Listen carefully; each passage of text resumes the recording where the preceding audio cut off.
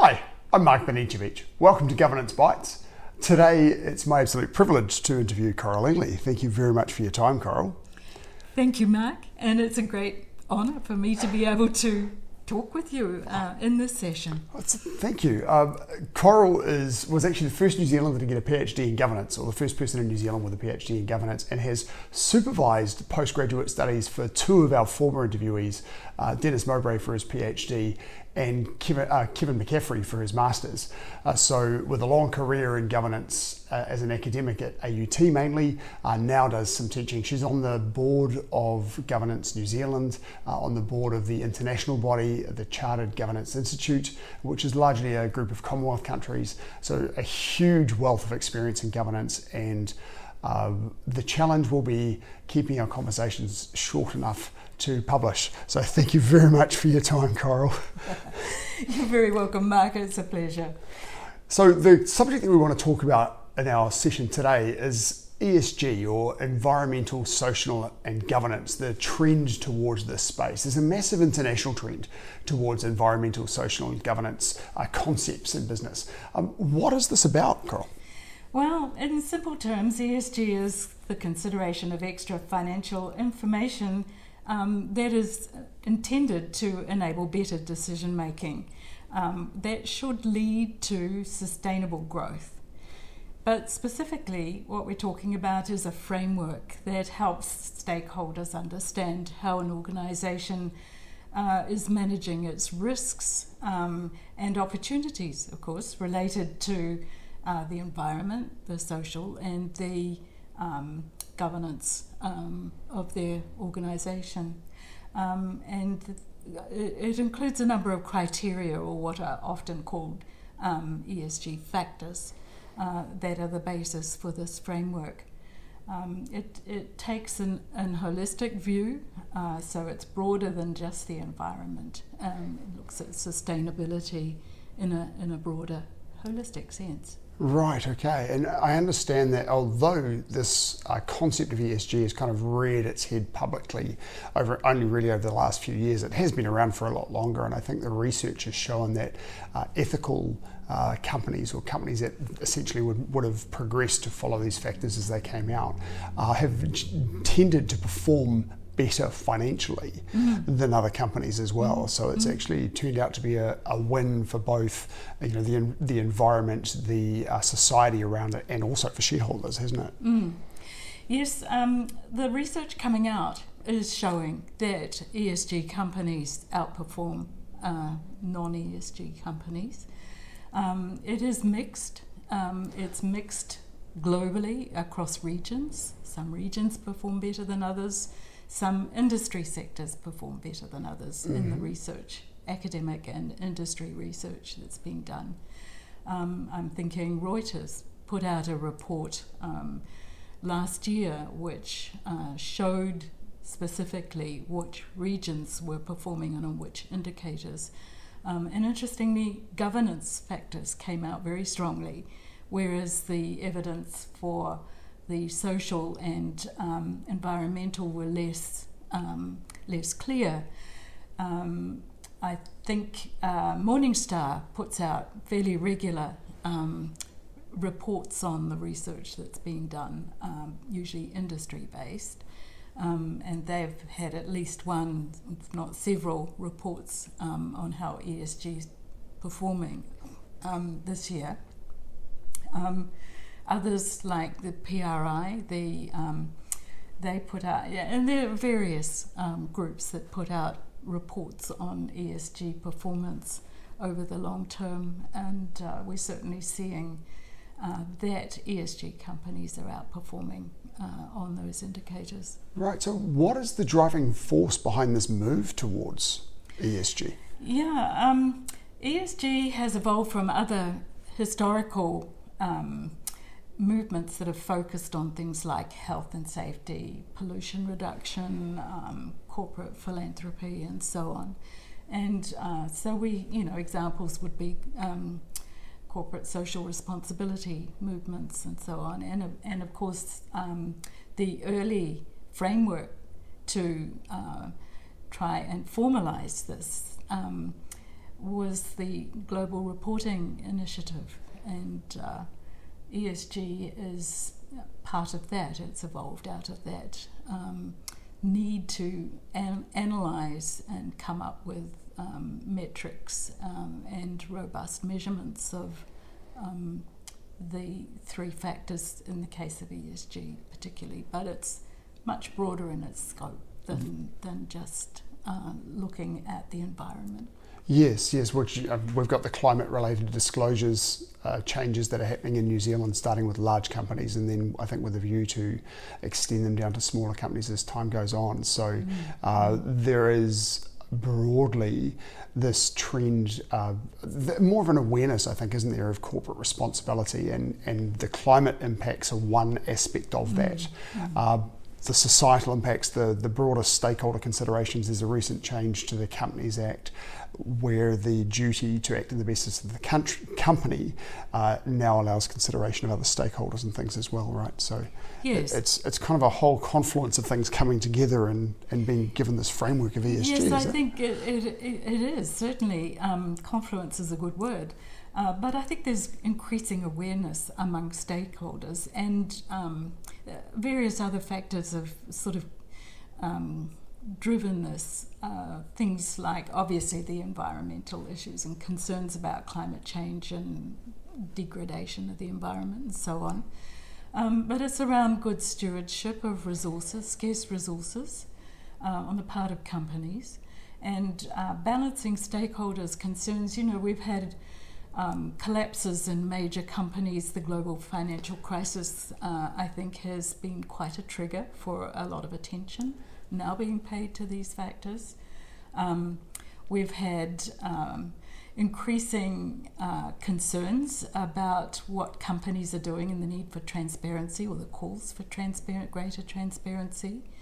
And I think that these are key factors. There's other things too that are driving the need for companies to build trust with stakeholders and to protect their reputations. And this is certainly, as far as companies are concerned, a major motivator.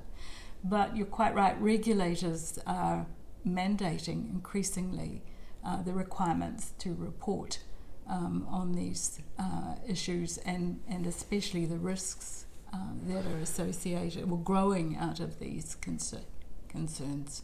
Right. As when I speak to directors of companies, and particularly small businesses, one of the things that I'll often say to them is that when business is going well, companies don't tend to fail. It's when they get blindsided by a risk they didn't see coming that things go wrong. Indeed, yes. And your allusion back to the global financial crisis is a really key point, and as you say, having people become more aware of these things, and I think then the move towards ESG will make companies a lot more resilient, won't it? Definitely. I mean, we're in an environment where things are changing really fast. You know, we've got a lot of challenges emerging for companies in managing the emerging risks that are associated with these challenges and issues. And I think that to be able to look more deeply at how they're managing those, and I mean, the global financial crisis required a much greater focus on risk management and having good systems in place to do that. But ESG is often associated with the investment sector. Yes. And it is being driven by investors. We've seen the growth in mutual funds and other major pension funds as institutional investors grow in their influence in this space. And they certainly are demanding a lot more information coming out of the analytics that ESG frameworks provide in order to make good investment decisions and allocate their capital among their portfolios. But of course, it's not just, as we've already said, about institutional investors. It's about the wider stakeholder groups as well. And today we have a lot more information, more widely available across the population, really. People are much more aware generally of what companies are doing and wanting to know what they're doing. There could be some great data coming forward for some academic research over the next couple of decades. The academics are certainly very active in this space, wanting to naturally, ascertain the performance of ESG investments and looking at what factors drive that performance and so on. So what impact does this ESG trend have on a board of directors? Well, it has a significant impact, really, because the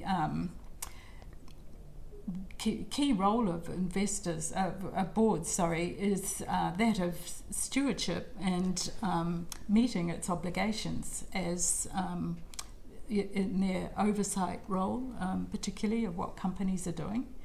And also they're under increasing pressure to manage the growing range of risks that result from rapidly evolving ESG issues. So it's really very important for boards to be able to manage those and also balance their stakeholders' interests and foster business resilience, which is what you've already touched on, as part of their performance requirement in terms of their duties. So the increasing volume and complexity of these challenges is causing a greater number of issues to land on the corporate board agendas, things like geopolitical factors that are growing concern. We've had Ukraine and now Gaza with its potential implications for operating in various markets. Climate change and decarbonisation are particular issues for many companies. So those factors are certainly of much greater concern to boards.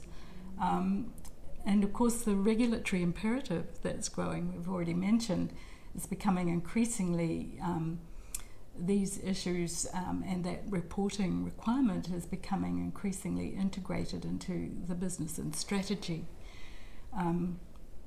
Broadening the evaluation of particularly materiality is now a major impact as far as stakeholders are concerned, as well as changing environment and market conditions. So these things are important in meeting stakeholder expectations. And I think the question of materiality is now going beyond just considerations of doing good and being seen to be ethical. This has then got to place a large onus on directors to upskill, to make sure that they're getting education around these changing expectations, or these increased expectations. Because if you're a director who maybe has been doing this for a while and we're used to the pre-ESG expectations, or all of the trends that you spoke about just a moment ago, and haven't kept up with these requirements, you could be falling quite significantly behind and placing yourself at quite a lot of risk, couldn't you? Oh, most definitely. I think that this is, seen increasingly as part of the risk that boards and companies face if they are not equipped to deal with these emerging issues and challenges. In fact, when it comes to the institutional investors, they are looking very closely at companies and their transparency and reporting around sustainability issues. And increasingly the stance is that if companies are not reporting in some rigorous way on these things, then the assumption is that they're not over the risks. They're not across them. And they're allocating their new capital accordingly. So, if that's a major risk. Wow. Well, I think, as I alluded to before, we could go on for this for quite some time, and I'd love to do so, but people would stop watching. So, just to wrap up a little bit, what is the best, although it'd probably be a tough question for you to ask because your career in governance has been so long and very academic and driving governance in governance organisations, but what's the best piece of governance advice you've received over your career? Well, yes, that's a very interesting question. I mean, a lot of advice. But I think it's really important as a director to realise that you're there to serve the best interests of the company or the organisation. This is a paramount consideration in deliberations and decisions, especially where there might be dissent or confrontation on board issues, as robust discussions around the board table may very well involve. Yes. And as in all things, I think the second thing is to be true to oneself and stand by your ethical principles, acting always with integrity. So I think those basics, will stand a director in good stead. And standing by your principles and your ethics doesn't mean being stubborn when there is disagreement within a board, because often those disagreements are around stretching out or understanding the information that's on the table and getting a better understanding of the issues that are involved, and then often your initial point of view may change with that changing information. If it is an ethical issue, then you stick to your guns. Yes, indeed. If it's an ethical issue, you must be prepared to stand by your principles. But in terms of robust discussion, yes, most definitely, I think the value that a director can contribute, and in fact all of the directors around a board table can contribute, is that diversity of perspective and the ability to look at things more broadly than just going along with what the dominant view seems to be going for. Mm-hmm. So yes, I think that it is a learning opportunity as well. And you mentioned just a little while ago that it sort of lends itself to ongoing education in the governance space. Most certainly, I think that continuing professional development is a must. Absolutely. Particularly with things changing so rapidly in the environment. You need to be informed about what's going on. And if you don't have the skill set yourself, either look at how you can upskill or work out where you can go for reliable expert advice. Well, Professor Ingley, that has been fantastic. Thank you very much for your time. I really, really appreciate it, and I'll look forward to catching up again soon. And thank you very much. I'll see you next episode. Thank you, Mark. It's been great.